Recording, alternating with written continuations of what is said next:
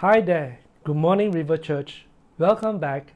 Today I'm excited to share a message on Live Happy by putting our thoughts into chasing the right stuff.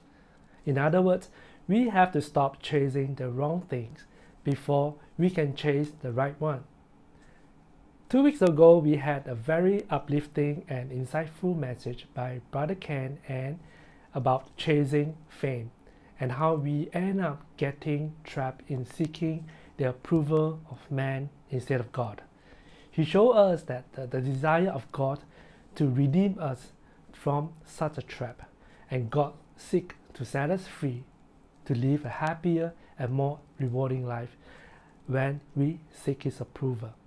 Today, I have another thing that we all practically chase after it all the time. And this thing is not only essential for everyone, people see it as the most important thing, and that is money and material stuff. The title of my message is Stop Chasing Money and Stuff. To bring the message closer to your heart, and I want you to act upon it, I need you to be very honest and do a self-check as I deliver the message that God placed upon my spirit. And let me ask you, do you feel that you are rich or you are poor now? Never mind if I can't see your response online. Just leave me a chat in the live chat, and those who can't do so, you can just answer it in your heart. Do you feel that you are rich or poor now? There will be some who think that you are poor, and there are some who think that you are rich, and others think that you are not rich enough and you are hoping to have more to feel richer. So my next question is, how much do you hope to earn annually to feel rich? Is it 60,000 a year, or 100,000 a year, or 500,000 a year, or even over $1 million a year? Do you notice that the initial amount that you set to earn shifts as you progress? And you will not settle for less because there are increasing responsibilities and wants. And there are new trends and new lifestyles that you like. There are new trends and a new lifestyle with all kinds of attractiveness that you wish for. It becomes part of your list of things that you want to achieve, to strive forward to fulfill the list. When I started to work, I set out to have a 30,000 annual income, and I would feel rich. Then in my 30s, I was starting to have a family, and the amount I needed to feel rich was 50,000 annually.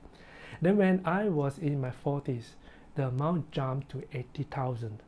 The amount that I set to earn to feel rich enough keeps shifting. Just like many others, there are always an increasing needs and wants to give out to our family, for better educations, to dine at a nicer restaurant, to drink at a nicer cafe, drive a nice car, and hopefully even change a new apartment with all the facilities and still have some enough saving for our retirement. But the reality for me is far from meeting those goals. It made me all the more admire those who have what I don't. How nice if I can own half of what they have. I'll feel richer and less worried about retirement. One person that I don't quite like to meet for coffee is with my finance planner. Not because she did a lousy job, but because she always painted the very fact that I am still far from my goal to have a dream retirement. It is a struggle for me to handle each time after talking to her. This means that I have to work not just harder, but very hard to earn the extra income to meet the lifestyle. There's always an underlying fear and uncertainty of lack that I have to deal with myself. If you have a similar concern and worry, you are not alone. But do not be too quick to hop onto the red wheel treadmills, to chase after elusive money and material stuff. Take a step back to seek God and let God speak to you and help you manage money and material stuff. And let God be the one who guides you today. Brothers and sisters, I believe God wants to set you free from endless chasing of money and material stuff. He wants you to be chasing the right things and lead a happier life through His word and His promises. And with God, nothing is impossible.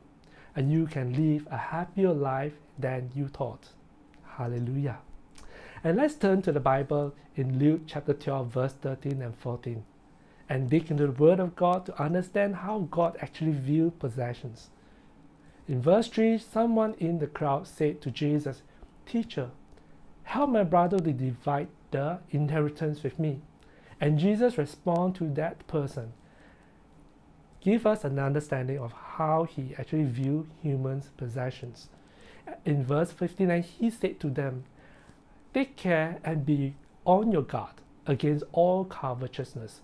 For life does not consist in the abundance of his possessions." And Jesus warned of falling into covetousness in getting possessions. If we do not be greedy, thinking that life is about riches in money and possessions. And Jesus made it very clear that life is not measured by how much we own.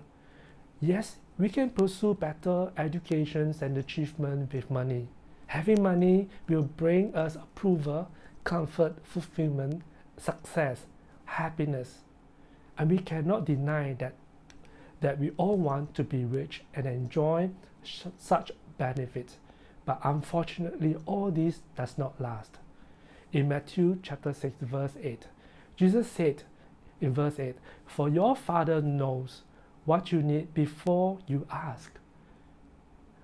God is sovereign, and He knows what we need, and He also knows what is best for us. He's always at work in us, through us, to accomplish His purpose with all the good things that He pours from above. And God is not against us for being rich and having possessions, and God does not want you to live in greediness and live in endless chase after money and material stuff. God is showing us life is not measured by how much money we have in the bank, not measured by what kind of expensive car we drive, not measured by how many properties and branded stuff we own. God is not against us for being rich and blessed. He's not upset that we enjoy the good things that He gave us. He is concerned that we do not fall into the trap that allows possessions to define us and slave to the money and material stuff. People are trapped in two ways. You are rich, but very concerned about others, how others judge you. And you need a nice car, wear branded stuff, and live in some high-end estate to express who you are. Then another type of people, you cannot afford a car or branded stuff. You live in a poor estate, and then you feel you are like nobody and feeling inferior. Hence, you have to pursue riches and to make sacrifices to be rich. And Satan has succeeded in trapping and luring them into the endless chasing. They have hopped onto the red wheel treadmill, chasing endlessly. As children of God, they have missed out on the power of salvation that Jesus Christ accomplished on the cross for them, and that have set them free from sin and from slavery. Just as Satan tried to tempt Jesus to seek after fame, pleasure, riches, when Jesus came out from His fasting in the wilderness. And Jesus did not fall into the temptation of Satan, as He knows very well of His calling and His identity is in the Father. He stands firm in His calling to fulfill the work on the cross to save us. Are you also chasing riches earnestly? Today, decide for yourself to stop and lay them down before God. In Matthew chapter 6, verse 33, Jesus said, "But first and most importantly, seek, aim at, and strive after His kingdom and His righteousness." That means His ways of doing things and the way and being right, having the attitudes and the character of God. And all these things will be given to you also. By obeying the word of God, you will not fall into the pleasure of the world. The second reason that you have to take care and be on your guard against all covetousness is in 1 Timothy chapter 6, verse 9 and to 10. But those who desire to be rich fall into temptation, into a snare, into many senseless and harmful desire that plucks people into ruin and destruction. For the love of money is the root of all kinds of evil. It is through this craving that some have wandered away from the faith and pierced themselves with many pangs. Like I shared earlier, Satan is all out to tempt all of us as he tempted Jesus. But Jesus didn't fall into the snare. He stays on course to complete his calling. He gave up everything and even his life for us on the cross. Unlike us, we struggle daily. We want wealth, and when we have it, we struggle also. We don't know how to manage wealth. We gradually fall away from God with what money can buy us. We barely stay on course with God. We have so much to do, and we get too distracted and too busy for Him. I can recount my own experience when God finally answered my prayer by blessing me with a new job that I hoped for. I was so drawn to go all out for it and hoped to get promoted and draw a higher salary. I was willing to give up my family time on the weekend for the weekend break and skip Sunday service and the Bible study group, and even stop serving Him occasionally. I forget that God blessed me so that I can be a blessing to His church and His people. And too often we notice that many people give up serving God and stop giving time, energy, and money to the ministry once they get busier chasing their dream. Having wealth can affect us in both ways. I can use wealth wisely and give generously for the work of God, and manage wealth faithfully. And at the end of the day, we gain the praises and rewards from God. Or I can lose in my wealth and spend unwisely, selfishly, and going after ungodly stuff like alcohol, drugs, parties, and spending lavishly without constraint on what I deem good. And after all is my wealth. And in the end, all I get is pain and regrets for making unwise decisions with my wealth. Worst of all, when I die, I cannot even keep any wealth for myself. And Jesus showed us a parable of a rich man in Luke chapter 12, verse 16 to 19. And he told them a parable, saying the land of a rich man produced plentifully. And he thought to himself, "What shall I do? I have nowhere to store my crop." And he said, "I will do this. I will tear down my barn and build a larger one, and there I will store all my grains and goods. And I will say to my soul, Soul, you have such ample goods laid up for many years. Relax, eat, drink, and marry." But God said to him, "You fool, you will die this very night. Then who will get everything you work for?" In verse 21, yes, a person is a fool to store up earthly wealth, but not have a rich relationship with God. Have you encountered and admired such rich people in real life? We think such people are successful. We think he is so fortunate to be so rich and that all he is concerned about is how and where to use his wealth. For he need not worry about budgeting and how much to save for his retirement. I think we all want to be rich and have money coming fast to meet the needs. Who doesn't want to be someone rich? But think again and see how God's reactions towards a rich person. God called him fool, stupid, to store up earthly wealth.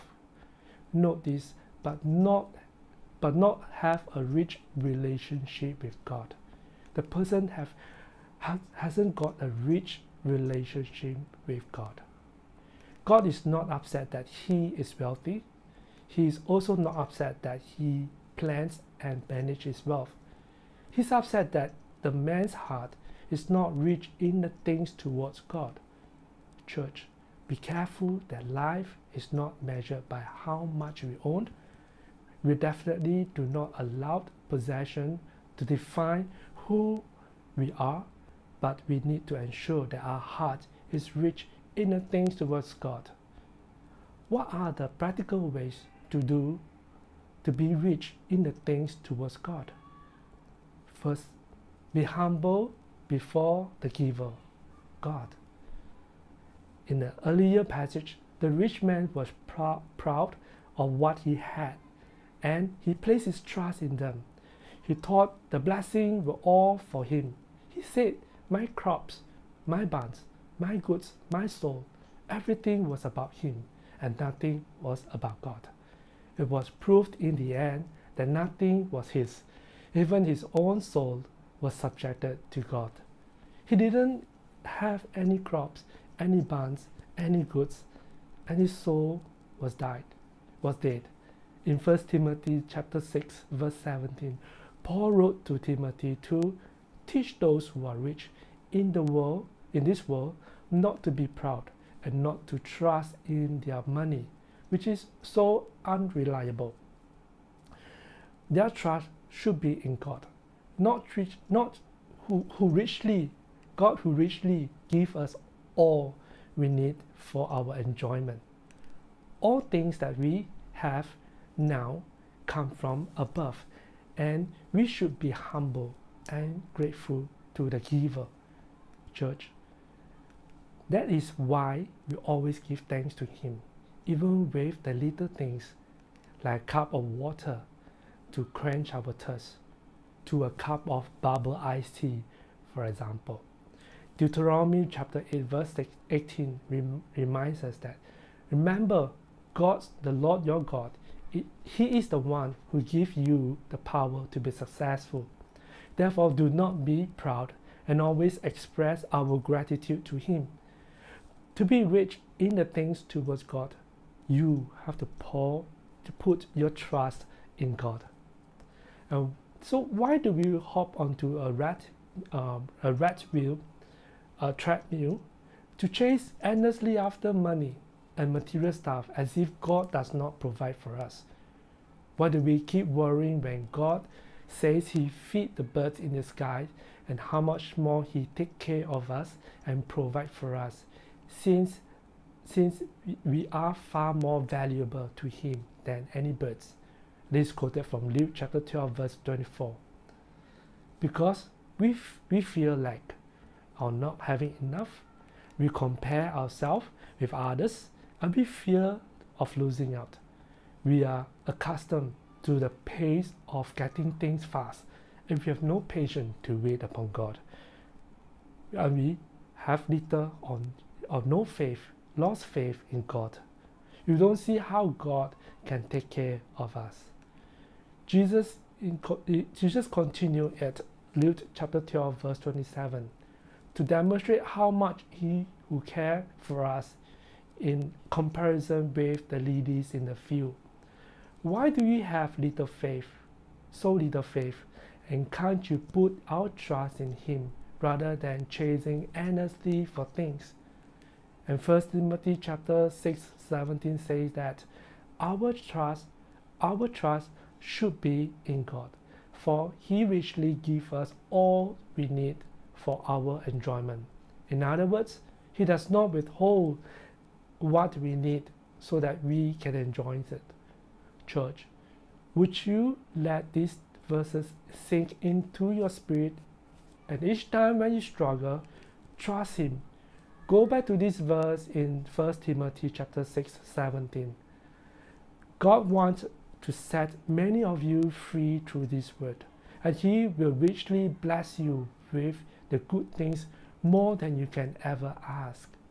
However, it is inevitable that we will also struggle, but all the more we need to stand firm in the Word of God and be led by His Spirit.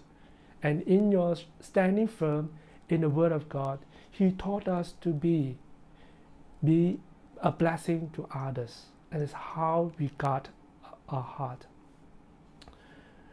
Paul in 1 Timothy chapter 1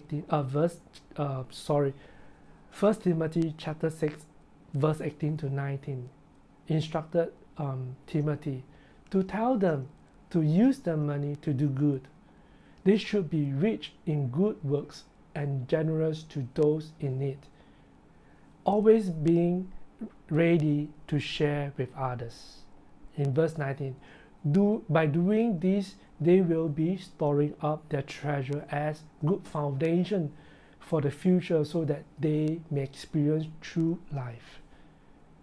This act of giving and doing good with our possession will guard our heart against chasing money and material stuff, and lead us to trust in God and set us free from the entitlement mentality that to have all the blessing to ourselves. In Luke chapter 12 verse 3, sell the possession and give to those in need, and this will store up treasure for you in heaven, and the purse of heaven purses of heaven when the purses of heaven never gets old or develop holes. The treasure will be safe, no thief can steal, and no moth will destroy it. Earlier we talked about rich man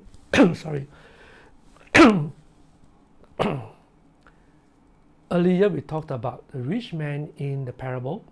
He's not rich in the things of God because he thinks that all he has is his, and he has all the entitlement to use it on himself. And sadly, he is wrong. And all that he thinks he has is completely taken from him when he died. And he brings nothing along with him. Would you put your treasure on earth, in your bank account, in your stock market, and in your businesses that will not last? Or will God in heaven be a blessing, giving generously to the work of God, meet the needs of the poor, and where things will last forever and no one can steal it, and no one can, that will not rot and will last forever? Verse 34, whatever your treasure is, there the desire of your heart will be. So church, you have to decide today where you want to place your heart, to trust and to obey Him. I pray for you that you, in your struggle to make a decision each day, and the Spirit of God will remind you of His word. The Spirit of God will lead you to surrender and make the right decision. And you will seek His word and acknowledge that He is the giver of all good things. And you will humble yourself with a grateful heart by expressing your great gratitude in giving generously and meeting the needs of the poor. By doing so, you are storing up treasure in heaven, where the treasure you store will be everlasting. Church, I would like to pray with you. Let's bow for a while. Let's pray. Dear Lord, we thank you that you are so caring and giving. We acknowledge that all good things come from you to meet our needs and to serve your purpose. Thank you that you never withhold a blessing from us to enjoy. Help us today to stop the endless chase after money and stuff. Help us to recognize that you are the giver. You give us the abilities to be successful. So humble us and teach us to be grateful for the little things, and lead our hearts to trust you, to be patient and wait upon you. Cast out all the fears of lack, of being poor. Turn it into faith and open our spiritual eyes to see that we are rich in you. We pray in the mighty name of Jesus. And all God's people says, Amen. Hallelujah. And I want to extend this love of God and blessing to those of you who have not received Jesus as your Lord and Savior. Maybe today you are wondering if God does cares about you, for you have many struggles in your current situation and you doubt about God's are real or not. I can assure you today with the River family, God is real, and not only that He cares for you, God is serious to give you a better life, and you can get off that red wheel treadmills. And He has given up His one and only Son, Jesus Christ, to die on the cross for you and for me, so that His blood cleanses us from our sin and remove us, so that we can step away from the rat race of the world. He wants to set you free. He has raised and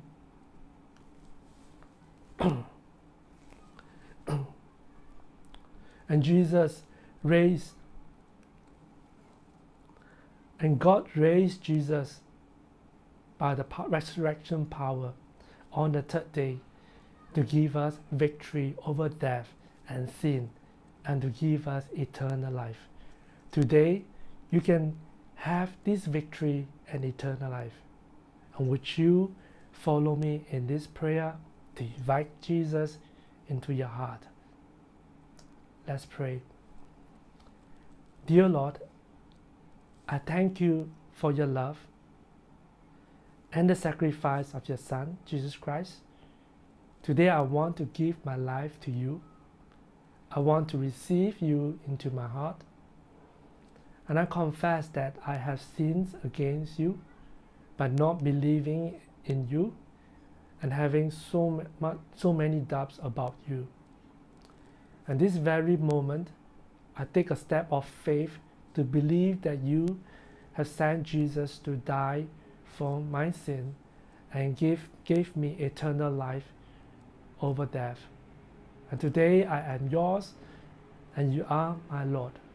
Please teach me with your words and give me the strength to overcome all the temptation of this world, and stop me from the endless chasing after things, but turn to you for all things and lead a happier life.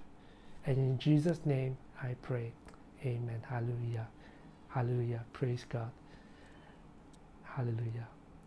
Well, the family of God welcome you to be part of this big family. We pray that you will continue to join us every Sunday online.